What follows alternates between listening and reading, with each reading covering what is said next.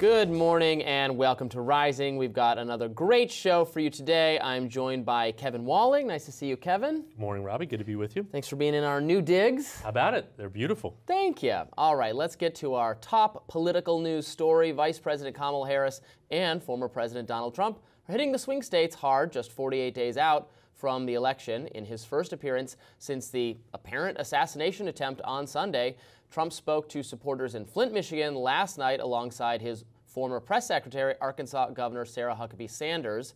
Governor Sanders did not hold back, took plenty of shots at Harris. Let's watch. So my kids keep me humble. Unfortunately, Kamala Harris doesn't have anything keeping her humble. Meanwhile, Vice President Harris spoke in Philadelphia at the National Association of Black Journalists for her very first solo interview with national media. Take a listen to what she said about the right's Haitian migrant rumors in that speech. I know that people are deeply troubled by what is happening to that community in Springfield, Ohio. And it's got to stop. And we've got to say that you cannot be entrusted with standing behind the seal of the President of the United States of America, engaging in that hateful rhetoric that, as usual, is designed to divide us as a country. And new polling has the vice president's standing working in her favor. 538 gives the vice president a 61% chance of winning and gives the former president a 39% chance of winning. Plus, The Economist polling average finds that Harris has opened up her largest lead yet with over 4 points over the former president. But not all models paint such a rosy picture. Nate Silver has consistently thought that Trump was somewhat ahead. Silver's model is now back toward 50-50 in the Electoral College. Still, CBS says they're struggling to find any Harris voters at all in Nevada restaurants when they go looking for them. Let's watch this.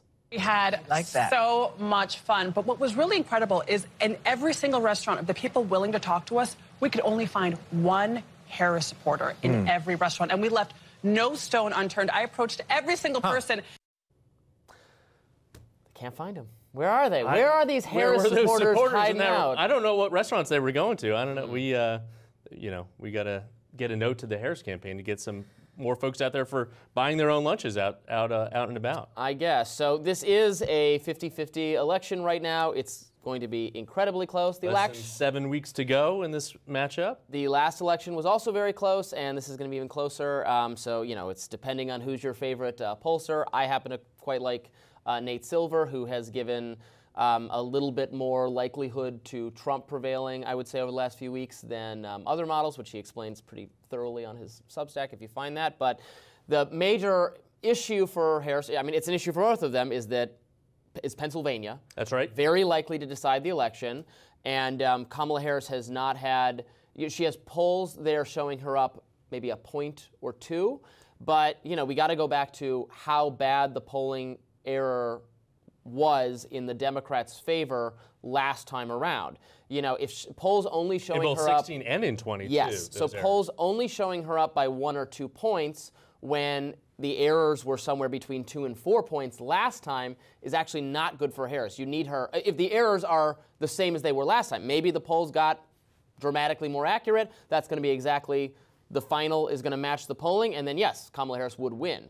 But if the error is as much as it was in the previous cycles, Donald Trump is actually up despite looking like he's down in those polls. Yeah, Robbie, it's a good point. And some procrastinators have said that now they're overemphasizing Trump's support in some of these polls to make up for that gap that we saw in 2016 and 2020. It's anyone's guess, though, on the ground what that looks like. Of course, the Harris campaign is out there touting all these regional offices that they're opening. I think there's 50 offices now open in must-win Pennsylvania, to your point. And we'll see what kind of operation the RNC and the Trump campaign roll out. But now it's certainly on. Again, with less than 7 weeks left in this race, the vice president is back in Washington giving a speech to the Congressional Hispanic Institute, a must-win block for Democrats. We've seen some of that support kind of falter from Democrats in recent polling and in support of Donald Trump. So she's got to reassure her base. Of course, former presidents in deep blue New York on Long Island tonight. rallying his base. People are saying tens of thousands of folks are going to show up for that event. Of course, the second one since that assassination attempt in Palm Beach. What I think Trump has done very effectively in recent weeks is talk about economic issues that might specifically apply to voters he's trying to reach, like people who work for tips in restaurants. Talk about not being able to find Kamala Harris supporters in restaurants. He said, okay, no taxing on tips. And it's a good enough idea that the vice president's campaign had to adapt it. Taken hold of that. But she had, she's put forth economic plans that I don't really think are very good, but and have actually not gotten, I would say, a rave reception from economists in terms of the, giving money to people to buy houses. Well, that's not going to do anything for the housing supply. That's just going to raise housing prices. That kind of stuff. What should she be out there? And then, of course, the right has been all about the harms from immigration in small towns. I'm sure we've talked about that exhaustively this week. I don't even want to open up that can of worms or fish or birds or cats yet again. I am getting very sick of the subject. But that does speak to the fears that a lot of people, and not just suburban white voters, but members of these communities who also, in some cases, feel displaced by immigrant labor or illegal immigrants taking social service or things of that nature. Yeah, and to your point, Robbie, all eyes on the economy, right? And all eyes certainly on what the Fed is going to do today. I think the vice president's campaign is hoping for at least at most a half-point reduction in interest rates. That would hopefully fuel the economy heading into this final stretch. But certainly, the pocketbook issues are front and center. And to your point, the former president has been, I think, effectively communicating on that front. We saw that last night with Governor Sanders in Michigan, and we'll see how the vice president can step up and counter some of those economic attacks. Hopefully, that rate cut will help her campaign fuel that effort. Yeah, I mean, it's always important to remember that she just kind of got, foisted into this role as the candidate. She did not have to run a primary campaign. She did not have to do debates. So, whether her message, her policies, her character resonates with the American people has been, it's obviously been tested to some degree. She was on the winning ticket last time. And to your point, we've seen her favorability increase, interestingly enough. She was somewhat underwater as vice president the days before the president decided to step back. I think she was like 16 points underwater. Now she's near even in terms of favorability. That jump has been extraordinary. We'll see if that's sustainable with that kind of honeymoon that continues on over these next 7 weeks. She's benefited from what I would say is just incredibly favorable, positive media coverage, gushing, I might even say sycophantic at times, and that has helped her. I would say she's doing just about as well as could have been expected, given that this was kind of a risky move. Well, it wasn't a risky move to change candidates because Joe Biden was going to lose the election. It was almost guaranteed. Yes, so at that point, doing anything is actually not risky. Keeping Biden was risky. But, as you pointed out, she had a low favorability rating. For most of his presidency, she was less popular than he was. People found her the last 3.5 years as a less effective communicator, specifically, than him up until the very end. So she's doing well, given all that. She's made this a very, very, very close election. And something exciting to watch, too. And something exciting to watch. That's all we care about as the pundits. That's all we care about. Day in and day out. Absolutely. All right, we'll have more Rising right after this. Lots more of the show to come. Could have been something out of a John Le Carré novel, but this horror is all very real. A clandestine group turned to old-school beepers, those devices used by doctors and others before the advent of cell phones, to safely, they thought, communicate. But somehow, the other side infiltrated these devices during their manufacturing halfway across the world, and then on a well-planned day, hundreds of beepers sent a false message from what they believed was leadership, and when these hundreds of members went to read the messages, they exploded. Yes, hundreds of beepers did explode across Lebanon simultaneously. The result was thousands being injured, including many innocent civilians who just happened to be standing nearby. The most recent casualty count is at 12, but expected to go higher, perhaps significantly higher. Hands were blown off, faces were mangled, sirens and chaos. That was Lebanon yesterday, the target being Hezbollah. According to news reports, Israel has confided in its ally Washington that it was their actual handiwork. No one doubts that, as Israel's intel prowess and execution is legendary. But now, as the dust settles, many wonder if this really will be the beginning of a wider war in the region.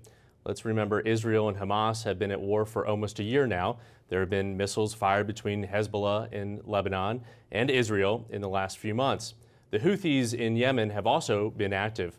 So here to further explain what this latest attack means is Professor Trita Parsi, Executive Vice President of the Quincy Institute of Statecraft. Dr. Parsi, thank you so much for joining us. I wonder if you could take us into some of the conversations that are likely happening in Beirut right now as a result. Of course, Iran's ambassador to Beirut was harmed in this attack. I think we're reading and hearing more about his injuries being very significant. But what do you think is going to be the response in the short term coming from Beirut?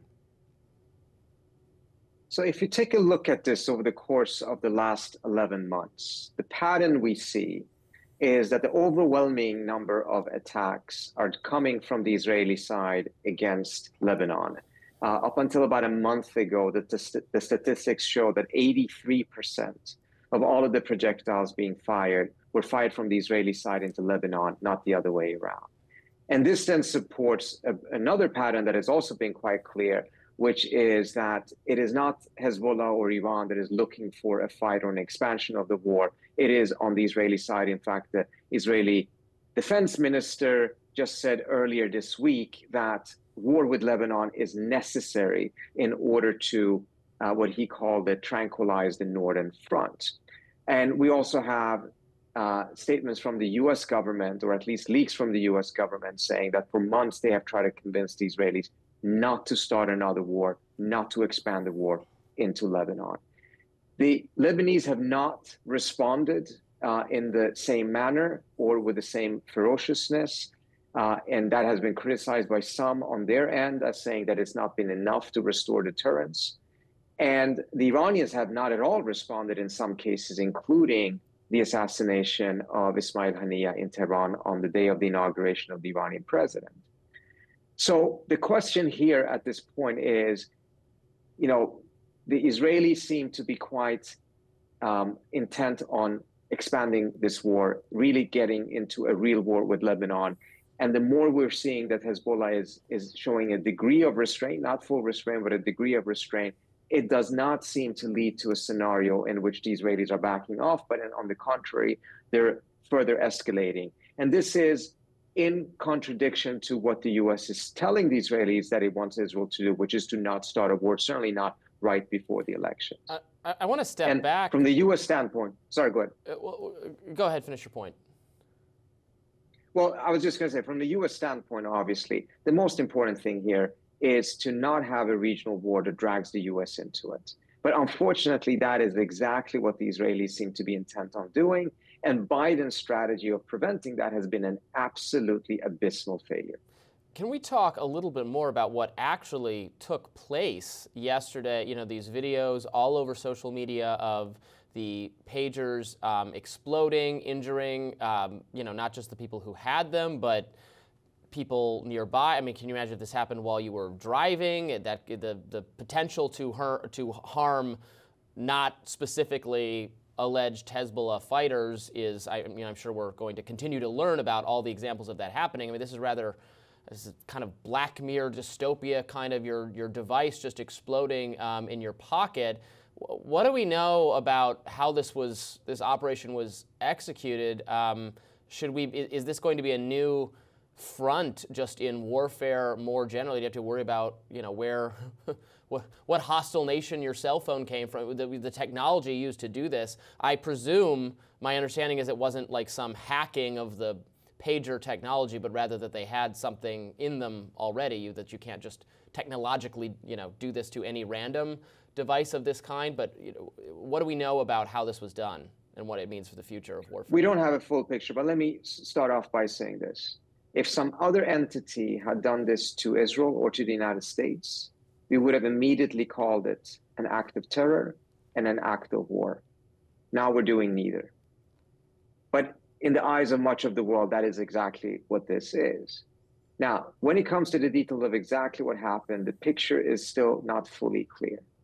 But it does appear very likely that these were beepers that the Israelis had interjected on their way to Lebanon in a third country injected a specific type of explosive in it, up to 20 grams of it. And this was done about 4 to 5 months ago. And then the question is, how exactly did they manage to make them detonate all at the same time?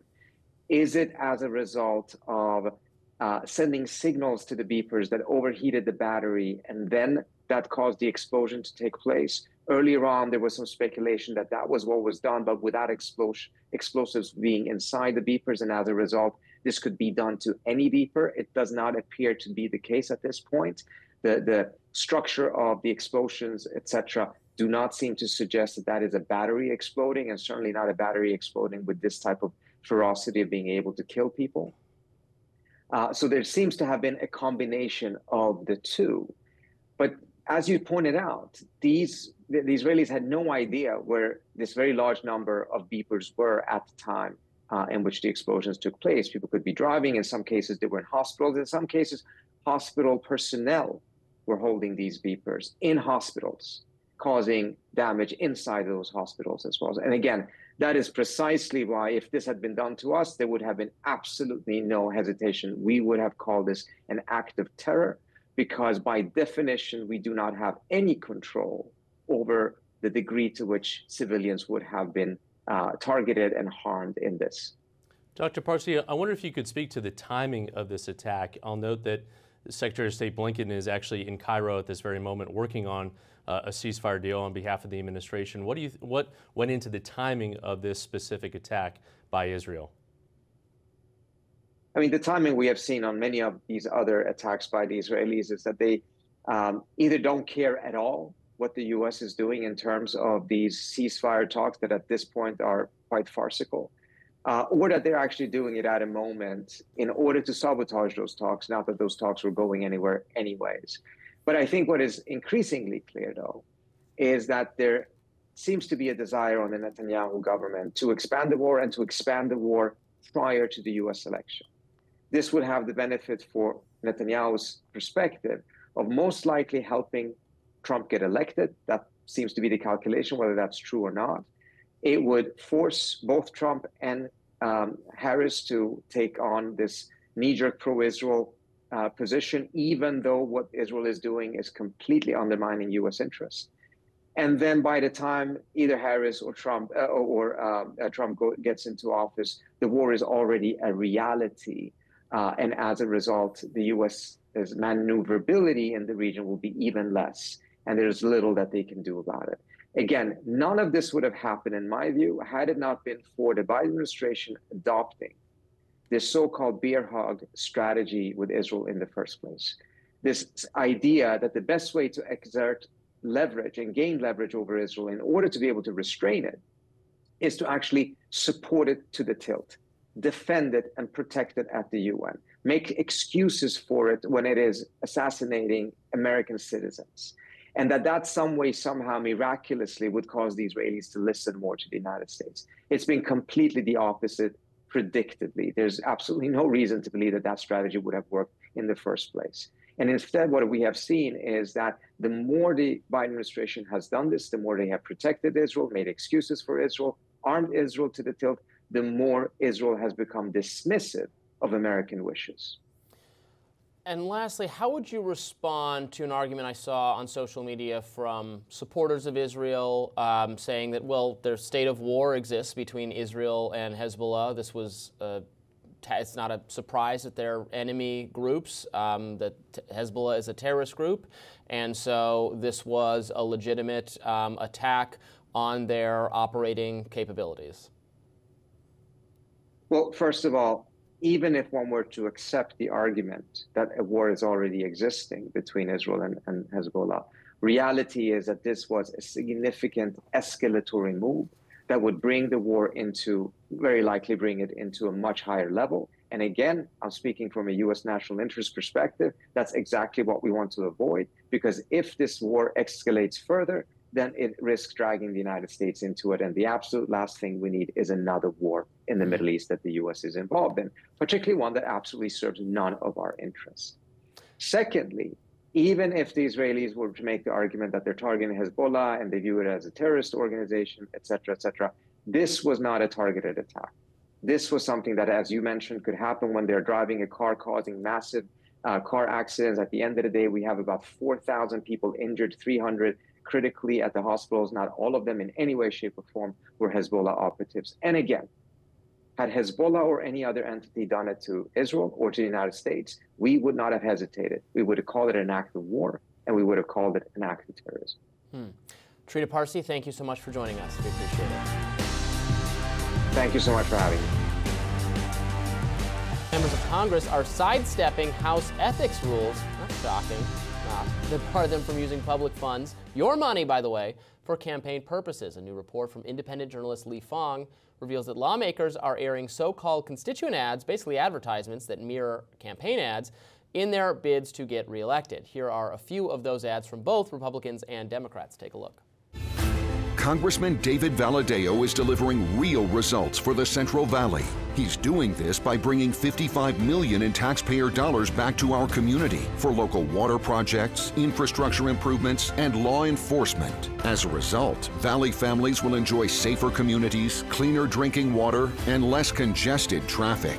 Congressman David Valadao is working hard to deliver real results for Central Valley families. Tom worked across party lines to help convince the president to issue a tougher executive order to secure the border. Named to the Homeland Security Committee and chair of the Border Security Task Force, now Tom Suozzi is again working across party lines to build a bipartisan national coalition to secure the border, fix the broken asylum system, and modernize immigration laws. Fang writes, what was once a rare ethics violation now seems ultra-common with both parties. For his latest Substack post, Fang dug deep into congressional spending accounts normally reserved for district travel, staff payroll, and other official-related incidental expenses, and found lawmakers are running for re-election on taxpayers' dollars. Here to elaborate on how these members of Congress are going around House rules is Lee Fang. Welcome back, Lee. Good to have you. Hey, good to see you guys. Thanks for having me. So I love the investigation and the post that you wrote. One of the ones that stood out to me the most was Congressman Thandar in Michigan, who's, I think, spent over $500,000 on billboards with his face around his district in Michigan. I wonder if you could talk about some of your favorites that you've found in terms of some of the most egregious members, both Republicans and Democrats, abusing this privilege. Well, that's right. Congressman Trita Parsi in Michigan was facing a tough primary challenge this year. And around the time of his primary challenge in the Democratic primary, he started plastering his district with government-funded billboards with his face. Looked a lot like any kind of typical campaign ad. And he also produced several constituent advertisements that, again, looked virtually identical to a campaign ad that were aired online and on television. That funding, that $500,000 just over a 3-month period that he spent on these ads using his taxpayer expense account, that was more than 3 times the amount he spent on staff. Now, these what are known as member representational allowances are supposed to be used strictly for official nonpartisan purposes, the paying of staff, of travel back and forth between the district, reimbursements for some meals and research services. You know, when members are writing bills or answering constituent mail, there are strict limits on preventing members from enriching themselves or using this for partisan or political purposes. We've seen criminal indictments in the past. People like Aaron Schock were criminally indicted long ago, over a decade ago, for abusing these expense accounts. And we've seen some scandals here and there in history of members kind of skirting the line with political communications using their expense accounts. You know, maybe a Republican taking a poll of their constituents of how they feel about Obamacare, or Democrats taking a poll of their district, how they feel about abortion rights, you know, these kind of hot button issues. But this is really the very first time we've seen widespread abuse of these expense accounts to run essentially campaign advertisements for re-election by many members of Congress. You know, I looked at over 80 members, found about a dozen airing essentially campaign ads. It's likely a much higher amount if you look at all 435. Is it because, I don't know, it's kind of murky or debatable or questionable whether these are, you know, legitimate services being provided? I mean, I obviously understand why you say that this is for, their own reelection or own campaign purposes, but can they plausibly position it as some legitimate expense? Or, what is the law very clear cut? And what are the penalties supposed to be? Well, look, there can be a ethics investigation of abuse of these expense accounts. We've seen a Florida Democrat last year, a House Ethics Committee opened investigations into her reportedly around abuse of this type of funds. But just generally speaking, it's not clear. Congress has the intent of actually expanding the use of these communication purposes of these expense accounts. And the end of the last Congress and the end of 2022, members, and it's not clear who, but members potentially of leadership slipped in a provision actually extending the time that these expense account funded communications can be spent. Previously, the limit was up to 90 days before an election. So, August 7th was supposed to be the cutoff for these communications, knowing very well that any kind of communication from a member of Congress right before election can appear as a form of electioneering. They changed the timeline. Now members can communicate with constituents using these expense accounts up to 60 days before election, or, it was about I think September 9th was the cutoff. But, maybe the issue with enforcement here is the subjectivity that, one member can argue is simply a public policy message. Another person of the public could say that, hey, this is a campaign ad. It's perhaps difficult to argue in court, but I think if any ordinary person, any journalist, anyone who's worked in politics just watches these ads, they look identical to campaign ads. Not only that, these members are hiring their campaign consulting firms to produce these ads. They're using their taxpayer expense accounts to hire their own political consultants that are also working for super PACs and their political campaigns to double as their constituent communication manager, making these television and online advertisements. Lee, take us into the process, if you would, of how these ads get approved. And it's not just digital ads or billboards that we've talked about, but it's also newsletters from the members' offices, digital ads, social media posts. There's a House franking office, I'm sure, but what is the process and who enforces these decisions? Well, there's a House administration, House ethics process. A copy of these ads need to be submitted for approval. There's a letter that has to be submitted by members. But I believe that's the extent of it. There really hasn't been much reporting on this. A few local news outlets have noted the unusual uptick in these ads. Brandon Williams, a House Republican who's kind of facing a tough reelection, local New York media noted this.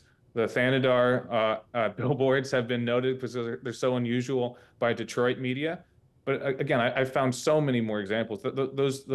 Most of these examples that I found have not been reported by any media, local or national. So there hasn't been much public pushback on how this money is spent.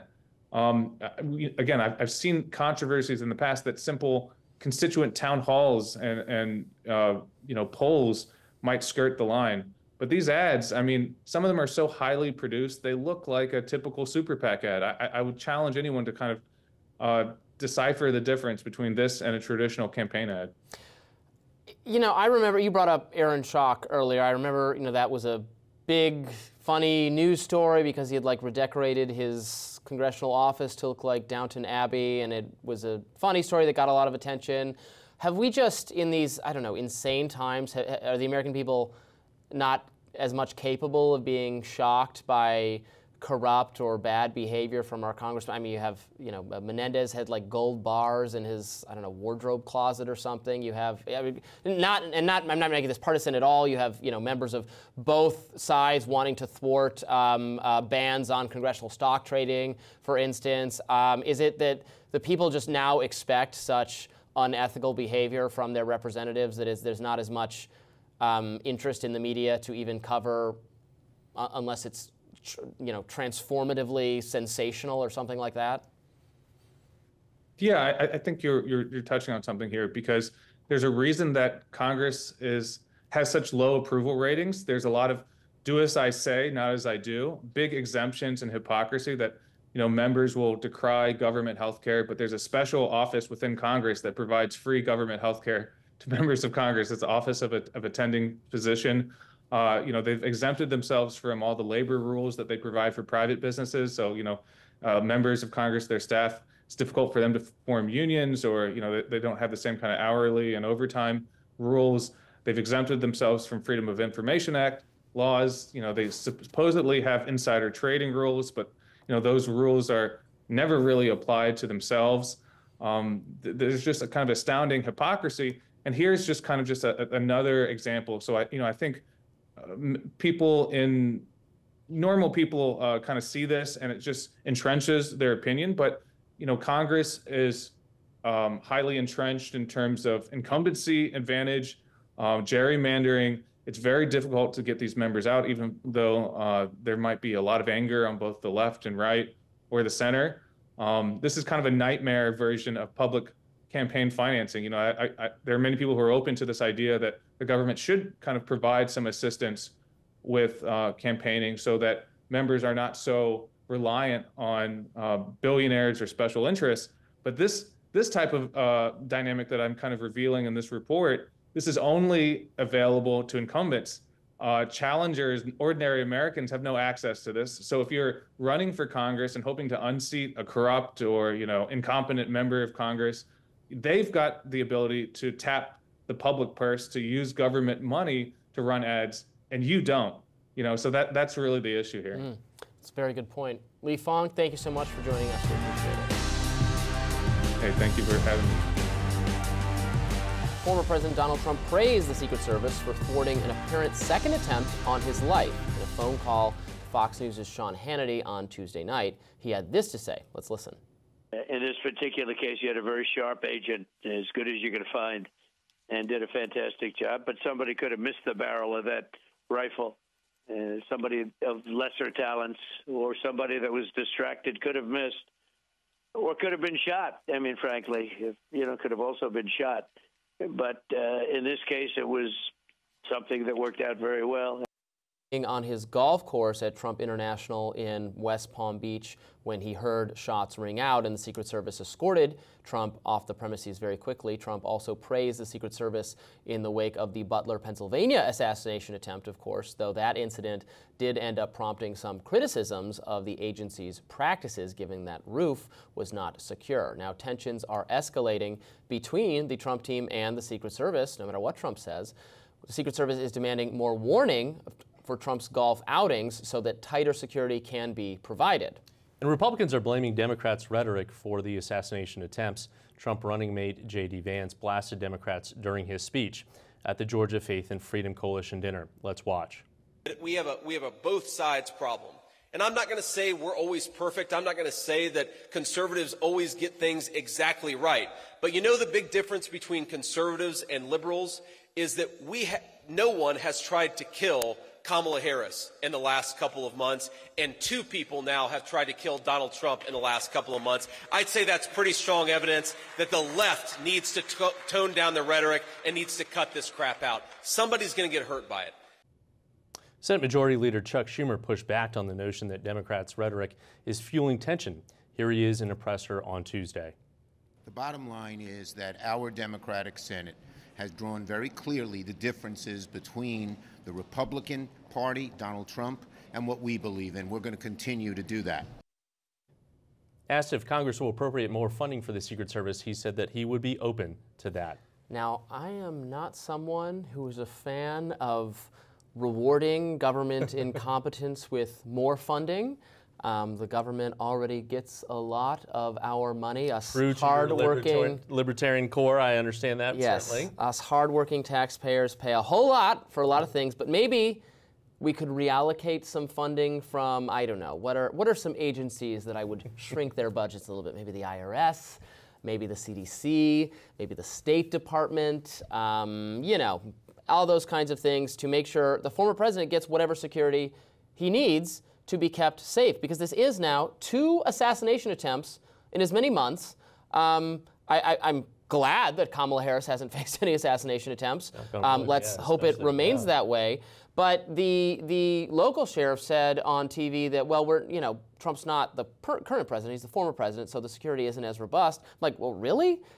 They tried to assassinate him. They just tried again, they being two lone, as far as we know, whack job type people. Although this individual has a more interesting or clearly defined political backstory, involvement with Ukrainian mercenary efforts. I think there certainly should be an investigation to find out whether he has any has had conversations, not ties, not that he was told to do it or something, but whether he has communicated in the past with national security, with intelligence officials, given that he was overseas trying to drum up support for the Ukrainian cause. Yeah, Robbie, not even that, but he also spent a good amount of time on Capitol Hill, too, in interacting with a number of members of Congress, Republicans and Democrats. They all regarded him as, to quote you, as a whack job as part of that, but certainly there's more questions than answers at this point in the process. I hope that, obviously we have the must-pass funding bill on the 30th. You've got some cooler heads in the House and the Senate when it comes to appropriations and Homeland Security. I'm thinking, Senator Susan Collins on the Republican side, others, Tom Carper from Delaware leading that committee. So hopefully, I think they will get to the bottom of this, allocate emergency resources in the short term. Again, we've got 7 weeks to go, and then beyond that. But certainly, there's a lot of taxes on the capabilities of the Secret Service in these final critical 7 weeks. Yeah, I mean, I guess I'm not surprised to learn. I'm sad to learn that it's maybe not the most well-run aspect of the federal government. It's very important to keep our candidates safe, our top political figures, people for whom there's a likelihood that there would be some threat. I don't think the failings here were as shocking and front of center as they were in Butler, Pennsylvania, where there's just absolutely no excuse for not having that roof secured, not counting that roof as within the perimeter. You remember they tried to say, well, that was outside the perimeter. We couldn't have had someone on it because it was a sloped roof. That's what the Secret Service director said before resigning. Well, but you had Secret Service on another sloped roof. The people that shot and killed him quite effectively were on a sloped roof. Yeah. And it was not a difficult shot from where he was positioned, and so that should have probably been within the perimeter. So that was totally unsatisfactory. Here, this is a golf course, wide open. Massive property. Massive property, bushes, trees, ability to hide, although he was there for 12 hours. I was going to say, he was there for 12 hours. And they could see on the cell phone. Yeah, and the fact that perimeter wasn't secure. And to your point, I've been heartened that we have seen bipartisan outrage and condemnation with this committee that's come together to investigate the Butler attack, to your point. And hopefully, we always have these debates over rhetoric and stuff like that. I think a lot of this so much is wrapped around people with serious issues, these lone wolves that take it upon themselves to attack public officials. We've seen it against Republicans and Democrats. It's not a both sides issue. But I am heartened that we are hopefully getting more answers that will better prepare the Secret Service to tackle these issues. Let's talk about rhetoric a little bit, because both sides very opportunistically, when there's violence and you can, tangibly discover the ideology of the person, say the other side caused this because of their rhetoric. This is something Democrats have done to Republicans, media figures have done to Republicans for years and years and years. Right now, in the last 2 months, the shoe is on the other foot, and J.D. Vance and Donald Trump are both saying the really strong anti-Trump statements that Kamala Harris and Joe Biden have made are inspiring. That, if you say he's Hitler, if you say he's a threat to democracy, if you say he's going to be a dictator, does that not embolden people to want to take stronger action? I don't think it's correct to blame rhetoric, but at the same time, but still, there are even some Democrats and media figures saying Trump's own rhetoric is causing the attacks, and he needs to. It seems like a very fraught project. Yeah, it certainly does. And democracy in its very nature is messy, right? And you campaign hard, right? And sometimes does the language maybe go a step too far? Potentially. But again, I think I come back to the fact that so many of these lone wolf actors are listening to their own voices in their own heads to dictate a lot of this stuff, and aren't laying at the feet of a member of Congress, or in this case a presidential candidate. All right, we'll be back with more Rising right after this. We are less than 2 months out from the 2024 presidential election. A new poll shows the majority of Americans support the mass deportation of undocumented immigrants. According to the Scripps Ipsos survey, 54% of respondents said that they strongly or somewhat support this, including 86% of Republicans, 58% of independents, and 25% of Democrats. 39% of people called immigration a top issue for them in this campaign, second only to inflation, which topped the list at 57%. Trump leads on the issue, at least according to this poll. 44% of respondents believe Trump will have a better handle on immigration, as opposed to 34% who say that Kamala Harris would. So this is clearly a winning issue for Republicans. This is what they want the entire campaign to be about. Americans are very dissatisfied with the situation at the border, with immigration more generally. You saw those numbers. Obviously, Republicans like the way Trump handles it. Democrats don't. But that independence number is so key. 55% of independents is massive. That's what's going to decide the election. So, of course, Republicans want to talk about that. You know, mass deportation, I always wonder about these survey questions because how much information do they give people about what that would actually look like? Does it say, like, are you willing to spend, you know, $13 billion of public dollars to go door to door, right? Do kind of, you know, 1984 level surveillance of people. I think most people are going to say actually no. But what people will say is that why is there not better screening and processing so that we only have people coming into the country who want to work here and don't have criminal backgrounds? Why are people streaming across, you know, the Rio Grande in Texas and causing chaos in border towns? Why isn't it done in a way that better fits the needs of the American people? And those are answers that Democrats have not done a good enough job of supplying. Obviously, like the asylum process is flooded right now because that's the easiest way to legally migrate is to claim asylum status and then be in the country and wait for a hearing, you know, that could be years away. Meanwhile, people who are trying to do it the right way, who are trying to are waiting years.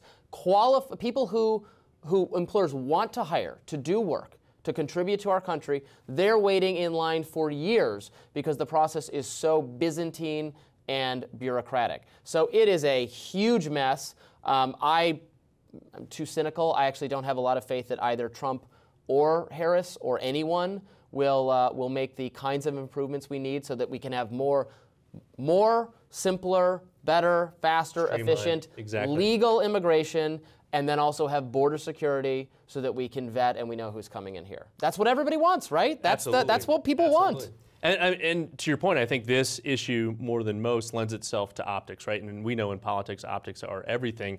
You talk about the streaming of folks across that border. That's on a lot of different news channels 24/7, right? And obviously, we see that in the polling that this is the second most important issue besides the economy. One of the interesting numbers in that Ipsos poll, and you mentioned that the independent number at 55%, 25% of Democrats in that same poll would support a mass deportation. And I think we're going to see, you know, the vice president speak about that today before the Congressional Hispanic Institute. She gives those remarks this afternoon. But certainly this is going to be an issue at play over these next 7 weeks. Yeah, and I also think, I think Republicans have miscalculated on immigration a little bit over the years, just assuming they thought of it as like a political threat because immigrants are going to come in and they're going to vote Democrat and we'll never win again. The whole demographics or destiny idea that actually I think many Democratic pundits or activists or campaign people seized upon, like, ha-ha, we're going to win forever in the future. But as it turns out, a lot of Hispanic immigrants are conservative, are religious, hate socialism, etc. Trump is doing better and better, at least in terms of the history of the Republican Party, with many immigrant groups, minority groups, etc. Kamala Harris, the Democrats don't have are not benefiting from like automatic loyalty of any of these groups, and so you know she could lose the election on that basis. And to your point, I think that's the danger in painting a community like that with one broad brush, right? We think it as a monolithic group, Hispanic Americans. But they come from different countries, right? We talk about, for example, Cuban Americans in Florida, which have fueled Republican politics for generations. And I think we get into a lot of politicians of all stripes get into problems when they try and paint a particular group with a broad brush. especially with the issue of abortion, right, which is a critical issue for a lot of Catholic Hispanics in this country.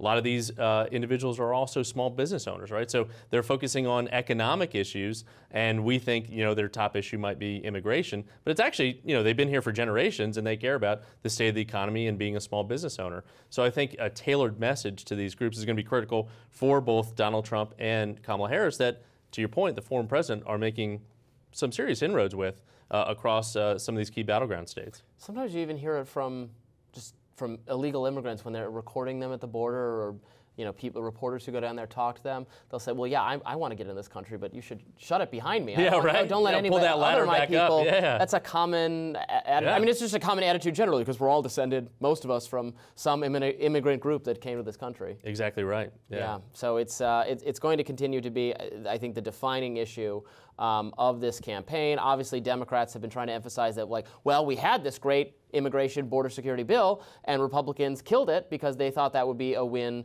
for us. And Republicans have tried to say, well, it was a bad bill, and no, you got to put us back in charge, and then maybe we'll do the same exact one. But we have to oversee it. That Biden doesn't need this bill to get what needs to be done at the border. I mean, we haven't even heard from or seen Biden. Who knows what he's working on or doing these days? Do we even have a president right now? Is it okay to ask that? I mean, his visibility has dropped to nothing. Yeah. Which is certainly the very concerning, is it not? And certainly the focus has been off of him, at least in the last 8 weeks or so since this campaign. 4 weeks. I wonder if they think that if they even put him in front of a camera again for 5 seconds, there's going to be the cabinet's going to invoke whichever Article 25, because it will just be so apparent to the American people that he is. I mean, he's going to limp over the finish line of this term. I mean, I hate to say that. It's not kind to be beating up on an elderly person, but he's just way past his capabilities. I saw him last week at the White House for the Gamecocks there in the East Room, and he was cracking jokes, and he was full of life. And then he hosted the Connecticut Huskies in the afternoon. So at least last week he was firing on all cylinders. I haven't seen him this week, though. There you go. Immigration has been very much back in the news recently, specifically with all these conversations. Let's just talk about it briefly, and then maybe this will be the last time with the pets. I guarantee you won't. The pets eating stuff, which got the wrong things got emphasized and exaggerated because there actually aren't accusations of pets specifically being abducted and eaten, but there does seem to be at least some dissatisfaction in small towns like Springfield, Ohio, with the massive influx of immigrants and other problems that might be creating. Well, certainly, and is that fair to say? Certainly, yeah, I would agree, and it's certainly a capacity issue for a lot of these small towns that have borne the burden of these different populations coming in and taxing local resources and things like that. Now, a lot of folks in Springfield, including the local leadership, have praised roundly a lot of these Haitian immigrants who are here legally because of protected status and who are working, and because of that can work. That's I think many people don't like the idea of immigrants, taking away from the public services, taking welfare, and I don't either. But if it can be, they should have to work, and this group is working, and that was important to the small towns revitalization, but also bringing in more people strains the school system and the healthcare system unless you allocate your resources differently. Yeah, we're in agreement on that front. More Rising right after this.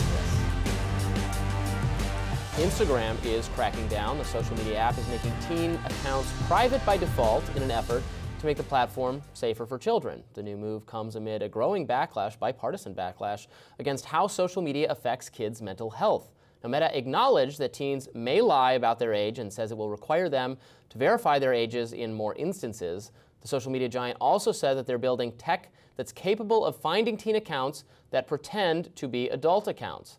Private messages will also be restricted on teen accounts so that they can only be received from accounts they're already connected to. Plus, sensitive content will be limited, and teens will be notified if they're on the app for more than 60 minutes, with a sleep mode automatically enabled from 10 p.m. to 7 a.m. Now, 16 and 17-year-olds will be able to turn these settings off, but if you're under 16, you'll need your parents' permission to do so.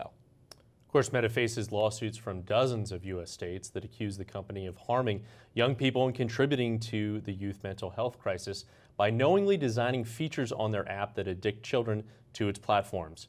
New York Attorney General Letitia James's office is working with other New York officials to implement a state law that would curb children's access to social media feeds. James writing on X, quote, "We know that social media is hurting our kids, and that's why we led the charge to protect our kids on social media platforms. This is an important first step, but much more needs to be done to ensure our kids are protected from the harms of social media." Republican Senator Marsha Blackburn, who is pushing the House to pass the Kids Online Safety Act, wrote on X, quote, "From exposing kids to drugs, explicit material, traffickers, and more, social media platforms are pushing harmful content onto our children.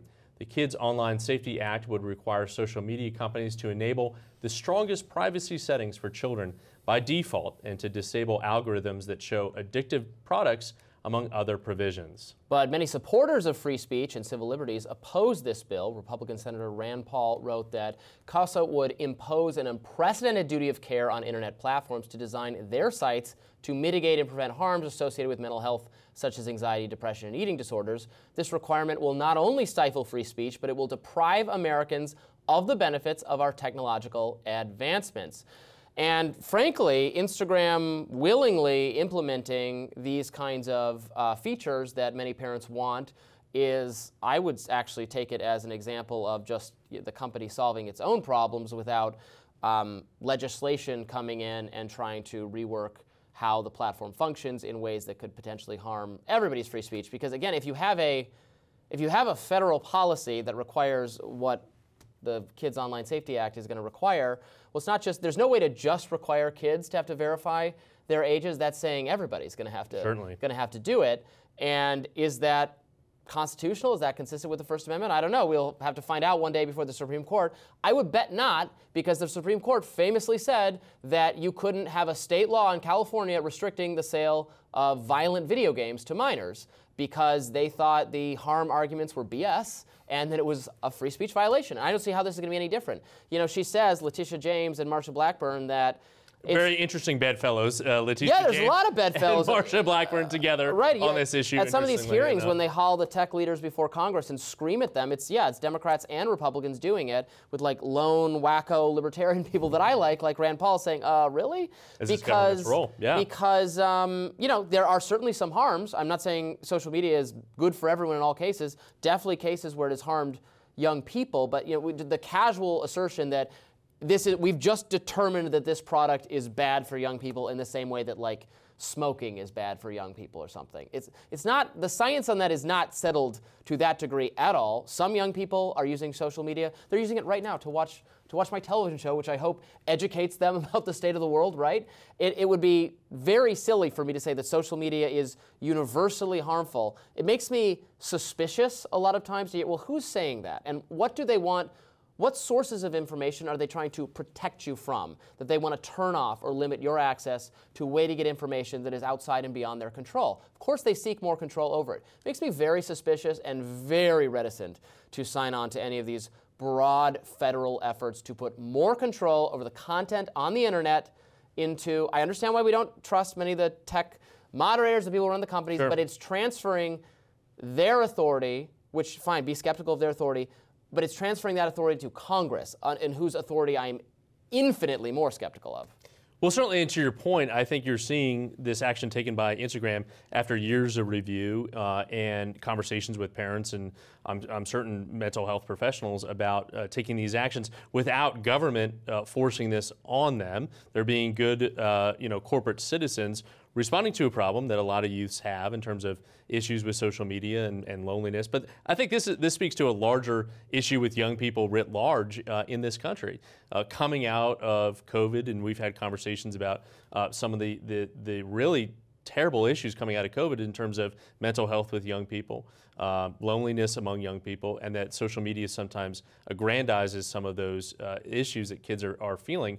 But certainly I'm hopeful that corporate actors taking this upon themselves to address the situation with young people and with parents at the table is the right step, as opposed to a government intervention, right? That's going to be blanketed across all these different tech companies, certainly. Well, parents want these features, and more choice and control and customization coming from the platforms from the companies themselves is always going to be beneficial, so that parents can have more tools to make the right decisions for their families. Of course, I agree that, I mean, it's the natural state of affairs that underage kids have to have their parents' permission or buy-in, and should only be able to participate on the social media site to the extent parents and families think it's a good idea. The reasonable limits should be set by families, but that's and really every kid how is different, and every parent is different, right? And blanket rules. 100%. Right? Some kids may be better off with no social media. Some would be better off with some limited amount.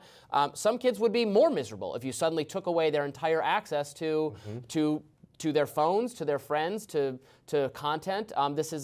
It's a creative and expressive enterprise for a lot of people. So I wouldn't, by law, suddenly shut down their access, because also it's substituting the judgment of families for the judgment of Congress. Because right now, the default is families they should have more resources to make it easier for families to set what the limitations are. But I don't want to take that power out of parents' hands, which is what some of these legislations would do, because they would say that, well, no, you have to show ID, or you have to be a certain age, or it's whatever Congress determines, rather than what individual families determine. And that's not, I don't want the government to be your parent either. And interestingly enough, I mean, COSA was one of the few, I mean, we have a very divided Congress, right? I know, 91 votes. That doesn't mean it's a good idea. Exactly right, exactly right. But this was one of the few things that has actually passed the Congress. Obviously, it's going to come up, I'm sure, for a final passage. But it is interesting that this is one of the few things that Congress has actually been able to act on, right? We haven't started funding the government just yet, but in these divided times that we've seen, this kind of bipartisan support is interesting, and to our original point, interesting bedfellows across party lines. I'm not someone who wants more bipartisanship. I start to get a little skeptical and like, oh, so they agree that there should maybe be a government commission that decides if there's too much bad or harmful content on social media. Is that going to be the best thing for the American people?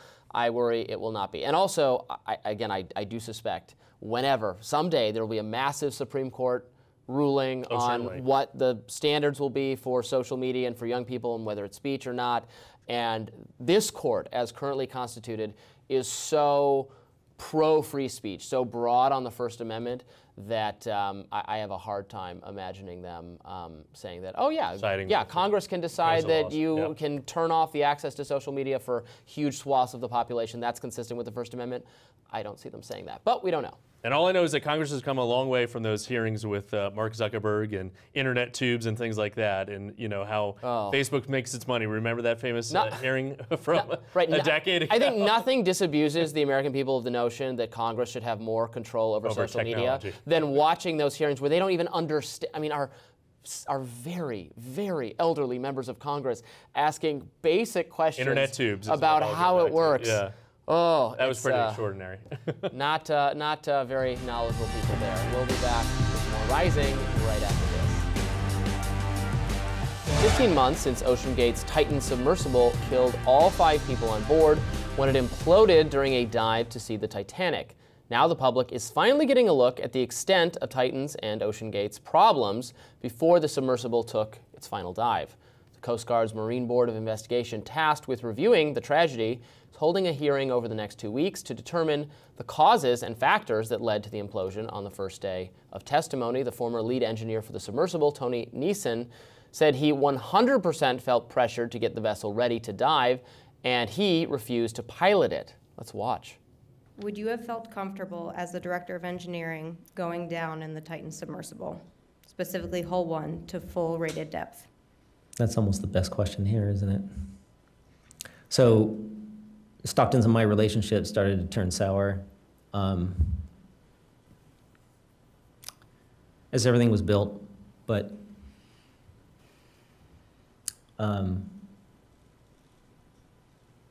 he wanted me to be the pilot that runs the Titanic missions. And I told him I'm not getting in it. And he asked me why. And I said, because the operations crew, I don't trust them.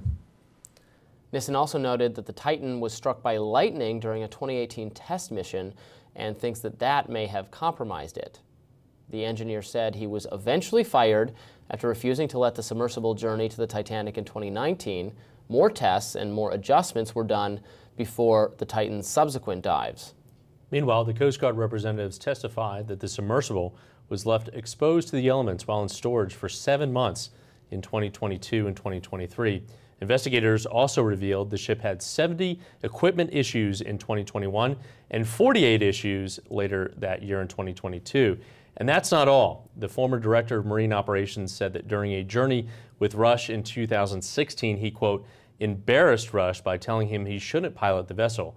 Rush refused and went on to smash into a wreck with 3 passengers on board. One of the final messages that Rush sent from the Titan said, quote, all good here. Following the hearing, the Marine Board of Investigation will create a public report, which could include making referrals to relevant authorities for prosecution. So we are adjudicating exactly what went wrong in this famous, infamous implosion, which killed a number of people who were on board to see the Titanic. It certainly sounds like a tremendous amount of negligence and forewarning that things were not all good, that they were pressed to go ahead with this, even though it wasn't ready, although they'd had years to make it ready. It's just inherently dangerous getting down to that depth in a confined, pressurized. I would not do it. Absolutely not. Oh me my either. God, no. It's easier to get to the moon than it is to get to the bottom of the ocean. To go what, spectate this famous monument to mankind's hubris.